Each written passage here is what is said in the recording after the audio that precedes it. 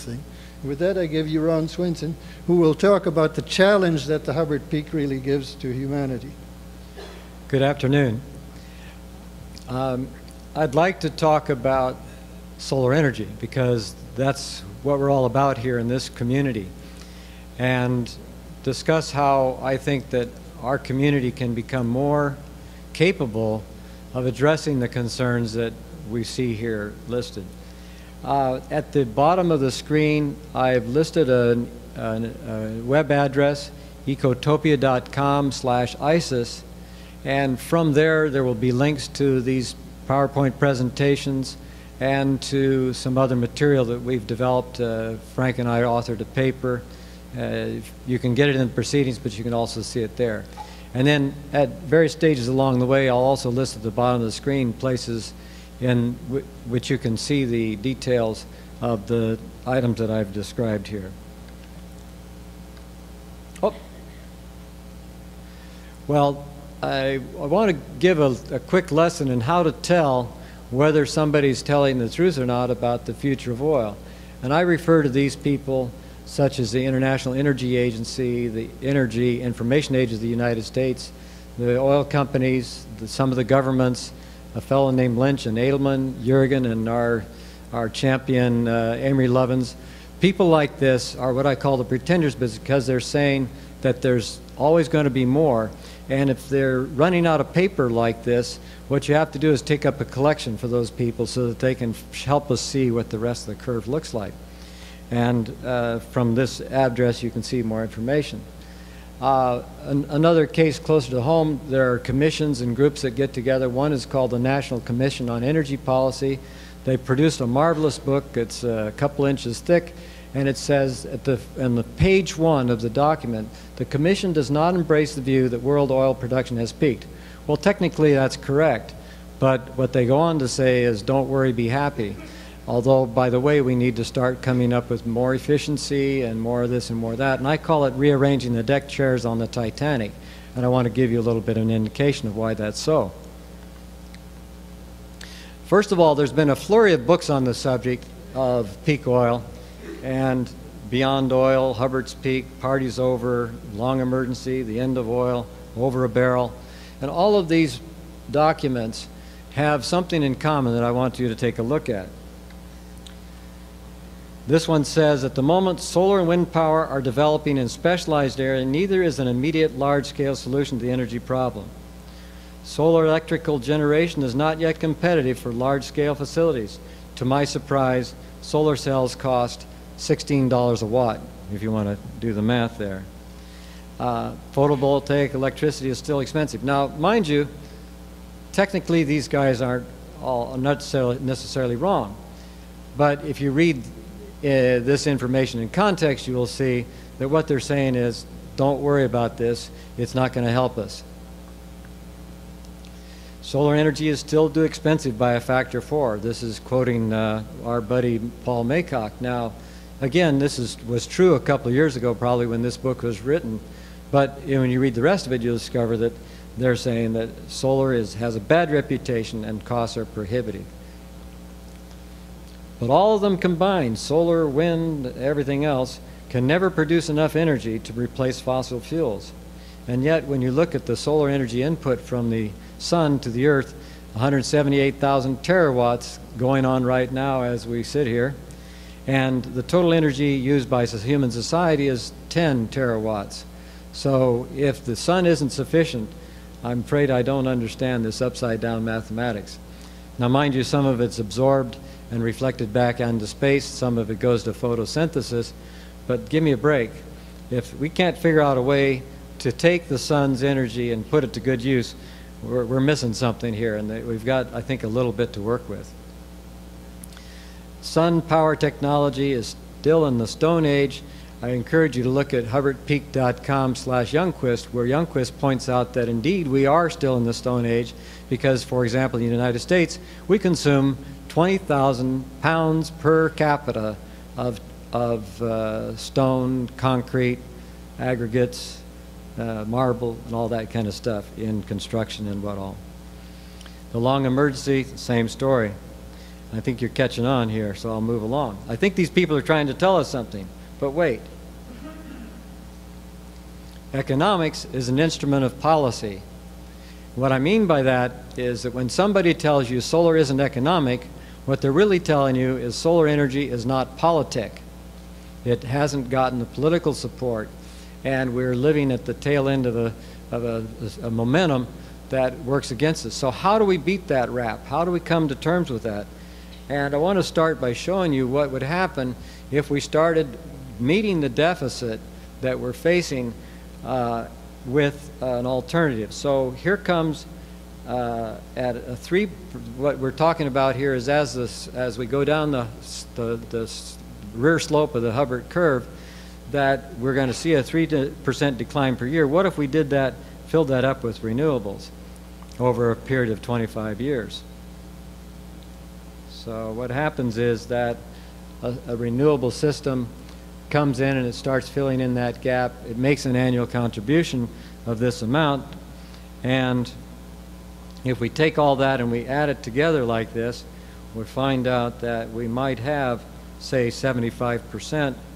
But there's another little detail, is that there's an embodied energy to make that solar equipment, which brings our total down to 60, and we have to do something with that. We have to look at how that takes in and absorbs some of the energy in society that we're now using for running the place, okay? So all the people out there that are maintaining the system are in that 85% category, and the other 15% is the amount of energy that it takes to produce the energy solution for the future. That's important. Now the next slide kind of ties this all together. This is actually a very perceptive curve that was done about 20 years ago when the book, the first Beyond Oil book, was written, and it shows that if we get started early in making the transition, we don't have to bite so deeply into the homeostasis of our regular economy, and that instead we go into, but on the other hand, if it takes longer to get around to doing something about it, then we're going to dig deeper and deeper into the total amount of energy we have available in society. So yesterday there was a speaker who said that we were going to hit the peak in 2030. Now this is a member of our own community. If people talk like that and it turns out to be 2010, if we're preparing for a problem that's 20 years out and it turns out to be 5 years out, this is what we're facing. We're facing a scramble in which we're going to have to bore into what we have, and the society is going to be in the danger of collapse because we don't have enough to make up for the energy economy of the future. And so I'm really talking about embodied energy. And if you look at the thermodynamics of coal, for example, the paybacks really aren't all that great when you take I'm using barrels of oil equivalent here to kind of get the idea across. And I don't know the numbers in this. I'm sorry that I didn't have time to research this one out. Some of the others I'm going to give you an example here are more to the point, and I know a little more about them.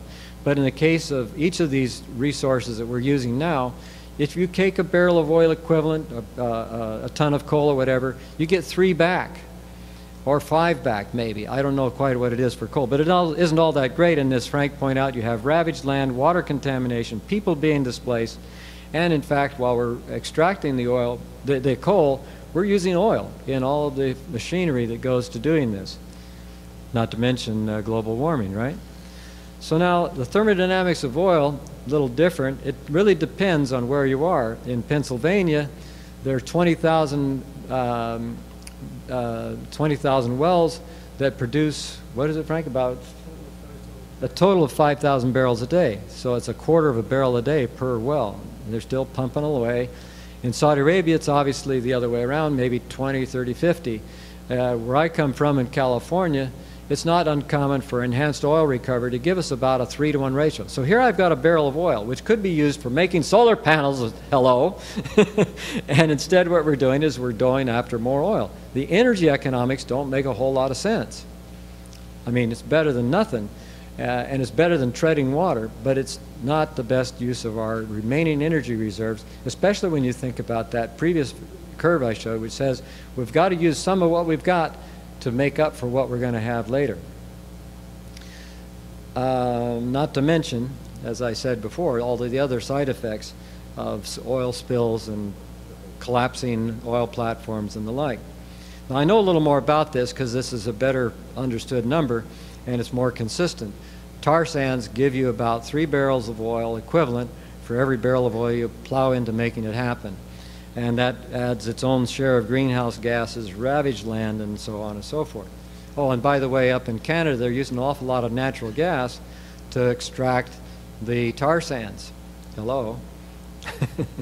So, now, the thermodynamics of nuclear, I did a little research on this one, and I was amazed that for all the hype that we have about nuclear power, you know, being too cheap to meter and all that, and having a comeback, I'm sorry I don't get it. Now, since the days when we first started, it's gotten better. But there's an incredible amount of embodied energy in making a nuclear power plant. There's an incredible amount of energy taken up by consuming for the processing of ore, and the ore is getting steadily worse and worse. And in this report on the website, you can dig into this if you want to find out more about this. That people are saying that actually the numbers on the left are probably more realistic. 2, 3, 4 to 1 is about all we're getting at the end of the day. And each year that goes by and the quality of the ores go down, what you find out is, surprisingly, that nuclear power is a really poor energy investment. Now remember, we're talking about Mother Nature here. We're not talking about what sort of superficial spin we can put on it by government policy that distorts the underlying natural economics, which I'll call thermodynamics. Thank you. Oh, by the way, we might have a place where there's a 10,000 years we have to set aside. I don't know how long it might be, 1,000 years, who knows, but this is not any way to run a railroad. The thermodynamics of hydrogen, I'm sorry, some of you think it's a pretty good thing, and in some ways it is. It could be possible, but in any case, I think there are a lot of people promoting hydrogen economy because they're trying to promote nuclear power or clean coal or some kind of deliberate distraction. But again, when you take a unit of energy, what you get back when you go through the hydrogen cycle is something less than a unit of energy. We can argue about the details, but it's something between 30% on a practical basis to maybe 60% if somebody gets really serious about it. Why not just do pumped hydro and have pure electric vehicles? Any plug hydro fans out there? So, okay.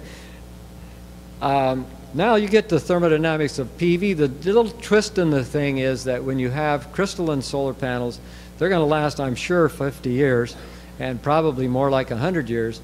Trouble is that with 5 years of energy, embodied energy, it takes 5 years, in other words, to get your energy back. It might be 50 years, but the nice thing is we can take some of that and we can start breeding more. We get to thin film, people are claiming, I think there's some justification for this, substantially better returns. When you go to wind, it's even better. So what it comes down to is thermodynamics versus economics. Policy cannot defeat Mother Nature in the long run. In other words, in the long run, thermodynamics wins. And I think we have to pay attention to that. The solar industry response has been to enact, modify, establish, boost, support, increase, strengthen, grow. But none of these challenges that we've created for ourselves is worth a damn because it's not coming anywhere close to the kind of level we're going to need to fill the gap. And I think we have to revisit these things in light of the data that Roger Bentley and the others here are talking about today. We're not doing enough, and $100 million per year into the federal government is not where it's at. It's not going to cut it. We need to do more. So I have Swenson's law in conclusion. To avoid deprivation resulting from exhaustion of non-renewable resources, humanity must employ conservation and renewable resource substitutes sufficient to match depletion. If we don't do that, we're in trouble. We are not doing enough. To spend our depleting energy capital, we must first understand the thermodynamics, which is the energy return on energy invested, amongst the alternatives, and pick the ones that work and push that policy and make it clear to the policymakers that an investment in these other things is taking us down the primrose path. Economics or thermodynamics, which will we choose? Can solar substitute for oil? Yes. Think terawatts. Thank you.